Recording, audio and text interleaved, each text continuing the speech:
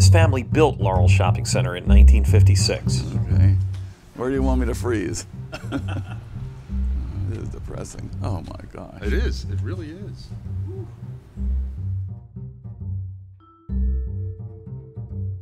Part 2 of our History of Laurel Shopping Center special features an on-site interview with Denny Berman as we look back at the 1964 edition of the Heck Company and the 1966 expansion that connected it to the rest of the shopping center.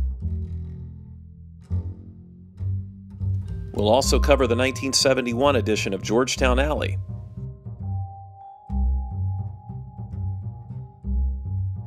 and the shopping center's day of infamy, the shooting of Governor George Wallace in 1972.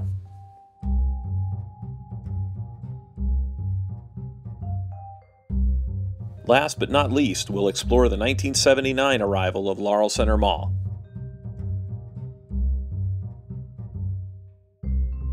It's all on the next episode of Lost Laurel on Laurel TV.